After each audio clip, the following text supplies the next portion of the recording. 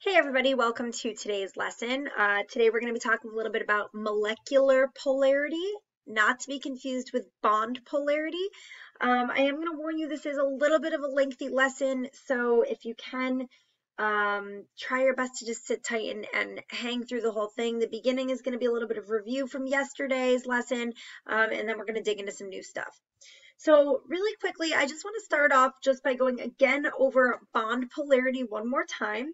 So I want to start that off by first drawing out three molecules and labeling our dipole moments if they're applicable, if there is a dipole moment. So the first molecule I want to look at is water. So again, remember, water's structure is actually going to become very important to us in this discussion of molecule polarity. And the way that we draw water is very important. Remember that oxygen fills its electrons in this way, 1, 2, 3, the first two pair, 3, 4, 5 clockwise, followed by the sixth below number 3, which leaves only the bonding position of 4 and 5 for those hydrogens to attach. Okay, so that's our water molecule. CO2 I went over in class today, but again, remember that C is going to bond a total of 4 times. Each oxygen bonds twice. That results in 2 double bonds, okay, between the C's and the O's.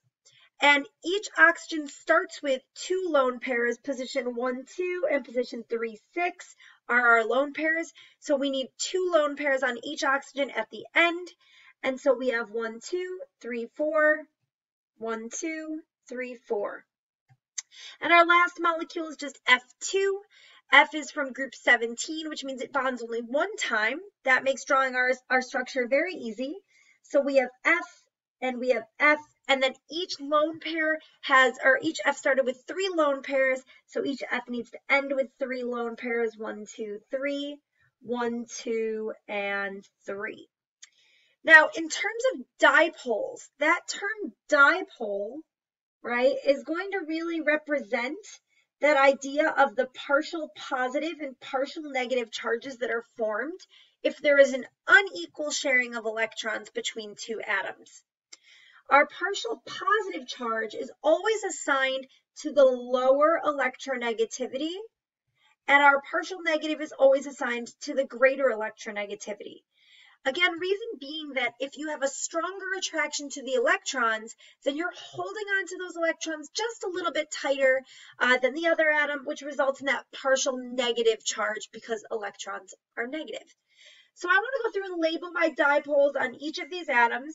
But before I do that, I do want to go through and just talk quickly again about how we figure out the electronegativity, which is on reference table S. So H has an electronegativity of 2.2. O has an electronegativity of 3.4. Okay, C has an electronegativity of 2.6. O has an electronegativity of 3.4. And then F has an electronegativity of 4.0. Okay, so looking at our answers here, again, our higher electronegativity is assigned our partial positive, or I'm sorry, our partial negative, and our lower electronegativity is our partial positive. So on H2O, the more electronegative atom, the oxygen, is assigned the partial negative on each bond. So my H is my partial positive, and my O is my partial negative. My H is the partial positive, and my O is a partial negative. On carbon dioxide, okay, on the carbon dioxide, our O is the more electronegative element, so it's assigned a partial negative, whereas our C is assigned a partial positive. And again, our O is assigned a partial negative, while the C is assigned a partial positive. And then last but not least, taking a look at F, these two have the same electronegativity values, which results in the fact that there would be no dipole present, okay? Because they share electrons equally, no pole is created. So what does this mean then, or what does it mean if I say a bond is polar or a non-polar? So again, let's just take some time to quickly again discuss polar versus non-polar bonds. So a polar bond is going to be a bond in which the electrons are shared unequally. okay? And we see this in values that have different electronegativities. And again, these result in those dipole moments. So these bonds in this molecule are polar, and the bonds in the CO2 are polar, okay? A nonpolar bond, though, okay, nonpolar bonds are going to be bonds in which the electrons are shared equally. And that means that they have to have the same electronegativity values. And so, of our bonds above, our F2 is considered a nonpolar bond. Now, I don't know if you guys have ever noticed this, and we're going to use this to kind of explain today's lesson about molecule polarity, not bond polarity. But in our unit where we discussed mixtures, we talked about the difference between homogeneous and heterogeneous mixtures. And there are two great examples, or I provided three on this sheet really, but three mixtures that I can think of at home that are good examples of both homogeneous and heterogeneous that I want to use for today's lesson. So I always remember being fascinated as a child when I would bake with my mom that the water and oil, when we try to mix them together, don't mix. They separate into two distinctive layers, making them a heterogeneous mixture, okay, or where we can see the distinctive layers, okay. An example of a homogeneous mixture is isopropyl alcohol. So this is your rubbing alcohol that you're going to find in your bathroom usually. It was actually almost nearly impossible to find during the pandemic. But this isopropyl alcohol, if you've ever looked closely at it, it says something like 70% or 91% isopropyl alcohol on the front. And the reason it's considered 70 or 91% is because it's mixed with water. And if you look at it really, really closely, you'll notice that you can't see the distinctive layers between them and that the water and the alcohol mix together. So my question then becomes, why is it that some substances mix together? Why is it some liquids mix together, but other liquids do not mix together? And in order to talk about this, I want to look a little bit deeper at just a couple of examples. And I want to start with, again, water. So I'm going to just redraw the water structure just a little bit bigger here. Okay, so here we have our water structure. Again, very important to keep our shape this way, and you'll see why in just a couple of moments. Okay, but I want to know from looking at this structure, is there an equal or unequal distribution of charge? Now, I'm not talking only about the distribution of electrons, but about the overall charge. And so how would I figure that out? Well, again, I think it's also important to label our dipoles here to really take a look at where all of our charge is lying. So going back to the concept of the dipole, remember that when we are using the dipole, we are looking at where the electrons are lying. So our more electronegative element holds those electrons just a little bit tighter. So water, if we look at that dipole moment, has a partial negative here and a partial negative here and a partial positive on the H on the outside. So looking at this overall distribution of charge, is this an equal distribution of charge? And right off the bat, you should note that not only do all of our electrons lie to this one side, but our partial negatives all lie to the same side as well. And so we have this resounding negative charge lying to one side of the atom, while we have this kind of resounding positive charge lying to the other side. So this is what we call an unequal distribution of charge. And when we have this resounding unequal distribution of charge across the molecule, we call this a polar molecule. Okay, so by definition, a polar molecule. Okay, so this is a definition term, so definitely make sure to get this into your notes. So our polar molecule is a molecule with an unequal distribution of charge. Okay? And so our water, it has not only polar bonds, but it's actually considered a polar molecule because as a result of that, we see that all of the negative kind of lies to one half of the molecule and all of the positive lies to the other half of the molecule. So let's now take a look at something that is considered a nonpolar molecule, which is going to be carbon dioxide.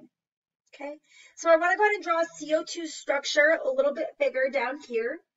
So again, we have our C, it double bonds to two O's, and we have our lone pairs on our O's. Okay, we also need to go back in and label our dipole moments. Okay, so let's go ahead and sketch those in here. So our dipole moments here, our O is the more electronegative, so it receives the partial negative, and our C has the partial positive.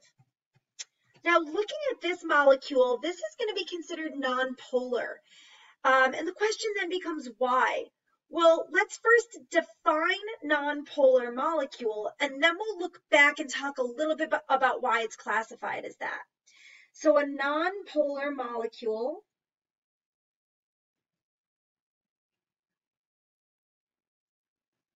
is going to be a molecule with an equal distribution of charge.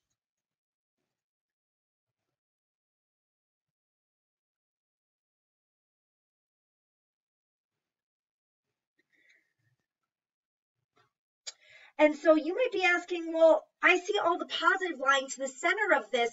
How is this an equal distribution of charge? Well, it's kind of hard to see. And again, in chemistry, what makes it kind of challenging is that we're always envisioning these things in 2 dimensions when really they're 3 dimensions. But the easiest way for me to recognize that the charge is distributed equally is to think about this molecule like a seesaw. So if you've ever been on a seesaw or a teeter-totter, I don't know what they call it these days. If you've ever been on that, right, they have to be balanced on the outside in order for it to stay balanced. So if you notice, our charge, our negative charge, is distributed equally onto the left-hand side and the right-hand side. And so this is going to be considered an equal distribution of charge.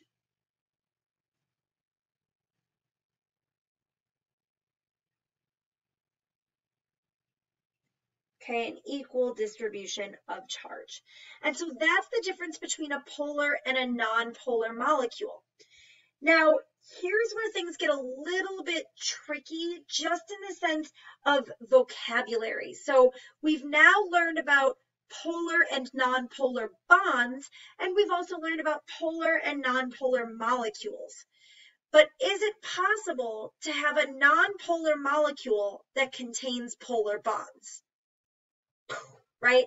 So it can get a little bit tricky. But I want us to use the CO2 as an example here, and we'll go back and look at H2O too. But within CO2, I want to know, does it have polar or non-polar bonds? Okay, so are the bonds polar or non-polar? And again, in order to figure that out, that's based on the electronegativity. So O is a 3.4 and C is a 2.6. So my bond is unequal, right? They share those electrons unequally, so my bonds are considered polar. However, the molecule, is my molecule considered polar or non-polar? Okay, and again, if you look at the molecule overall, is my charge distributed equally or is it not equally? And we discussed its equal distribution, which means that this is a non-polar molecule overall. So it is possible to have polar bonds in a non-polar molecule. Okay, now let's take a quick look at water and kind of complete that same process. So again, with our bonds, Okay, are our bonds considered polar or non-polar? Well, again, O is a 3.4, H is a 2.2, which means that our bonds are in fact polar.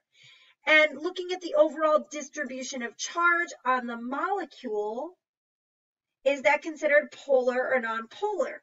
Well, again, it's unequal overall, which means it is a polar molecule.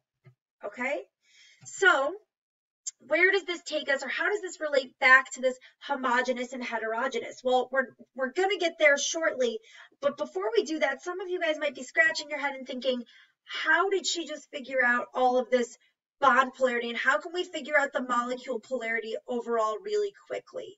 So what I want to do is I want to sketch out 3 molecules, and I want us to kind of just go through and practice and see if we can figure out how to determine the molecule polarity, or figure out bond and molecule polarity for them all. And then I'll teach you the trick, and then we'll go back and we'll talk about why things mix and why things don't. So really quickly here, let's draw the following 3 molecules: NH3, okay, N2, and CH4. And if you need to take a moment here and pause and practice drawing on your own, please do so. If you feel really comfortable with drawing and you understand that process, feel free to follow along here. So N has 5 valence electrons. It has 1 lone pair. So when we draw its molecule, it's always going to have the lone pair, and it's going to attach itself to the 3 hydrogens, okay? N2 is going to have the lone pair still and 3 bonding pairs of electrons. And CH4, C starts with no lone pairs, and it's going to have the 4 H's attached here to form the molecule. Now let's first start with bond polarity, determining if the bonds are polar or non-polar. So for bond polarity, we do need to take a look here at whether or not they have the unequal distribution, or I'm sorry, the unequal sharing of electrons based on the electronegativity values. So H is a 2.2, N is a 3.0, N is a 3.0, N is a 3.0, H is a 2.2, and C is a 2.6. So if we're looking at these here, okay, I want us to go through and determine if that bond is considered polar or non-polar. So do they share unequally or equally? It's going to be unequally, therefore the bonds in this are polar. For N2, they share equally, so our bond is non-polar. And for CH4, they are going to be considered polar, right? They are not sharing equally. Now let's go through and draw in all of our dipole moments. That'll help us figure out the overall molecule polarity. So H is the partial positive, N is my partial negative, H is partial positive, N is partial negative, H is partial positive, N is partial negative. And notice how we have all of the negative and a pair of electrons lying towards the top of this molecule, which means that our molecule has an unequal distribution of charge, and it is considered polar.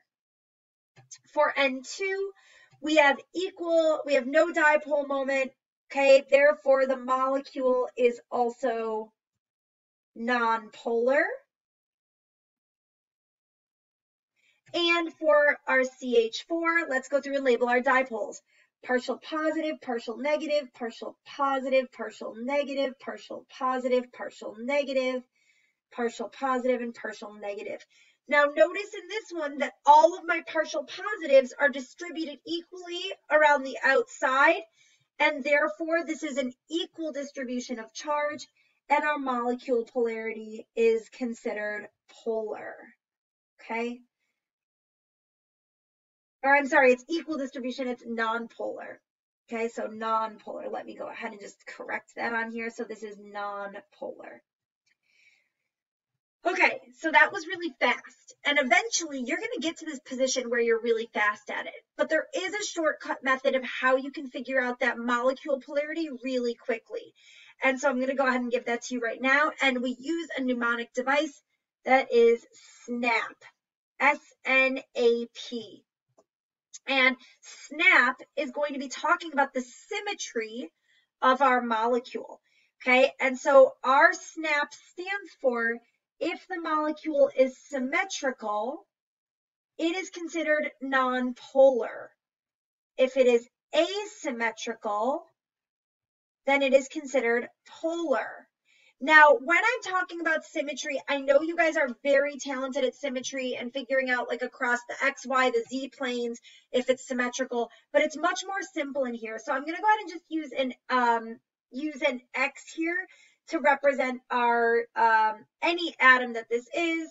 Okay, and when we're talking about symmetry, we're really asking two things. Does the top match the bottom? And does the left match the right? Okay, so we're really only talking about symmetry from top to bottom and left to right. And so let's look at a couple of examples of how we can use SNAP to help us figure out the symmetry. So here I have three more molecules, again, H2O, because we already know, we've already talked about this. We've talked about if it's polar or nonpolar. Okay, I'm going to give you, so this is water. And this is going to help us kind of explain why things mix and why things don't mix. And then we have rubbing alcohol. Okay. And the chemical formula for that is CH3OH. So we have our carbon that's bonded with hydrogen, hydrogen, hydrogen, oxygen, and hydrogen. Okay, and we have our we have what I'm gonna call it oil. It's not the same as oil. This is methane, but I'm gonna make it simplified for you because it has the same structure in the sense of why it's important to us here. So we're gonna just say this is the structure for oil, CH4. Now let's practice using that SNAP. So again, we are always investigating, does top match bottom, does left match right? So does the top match the bottom? Okay, it does not. Okay, and does the left match the right? It does not. So this did not match, and our top and bottom did not match. And so if we scroll back up to our mnemonic device here of SNAP, it was considered asymmetrical, which means that the molecular polarity of this is polar. Okay, it is asymmetrical. Okay, for our alcohol, we need to talk about what is our central atom here. We're going to consider carbon the center atom. And so when we ask if it left matches right, we're saying, does this H match this OH here? It does not. Okay, does the top match the bottom, the H and the H? It does. However, since the left does not match the right, this is still considered asymmetrical, and therefore it is polar because, again, it is asymmetrical. Okay. For oil, we want to ask ourselves, does the left match the right? It does. And does the top match the bottom? It does. And therefore, seeing as it is symmetrical, it is considered non-polar. Okay, so this is going to be symmetrical and therefore considered non-polar. Now notice what our initial question was, right? Or kind of a while ago, I asked that when we mix water and alcohol, they mix together and they form a homogeneous mixture, okay, meaning they mix together nicely. And we have oil and water, which form a heterogeneous mixture, and they do not mix together. And the answer for why that is the case comes back to our polarity. In this instance of water and alcohol, we are mixing a polar molecule with another polar molecule. And with oil and water, we are mixing a non-polar molecule with a polar molecule. And so in order for something to dissolve into something else, they have to have the same molecular polarity, okay? So in order for something to dissolve something else, they must have the same molecular polarity. So dissolving occurs when molecule polarity is the same. And the phrase that we use to help us remember this and make it easier to remember is like dissolves like. Okay? All right, everybody. I know that was lengthy. Thank you for bearing with me. We will practice this in class tomorrow. Have a great rest of your day.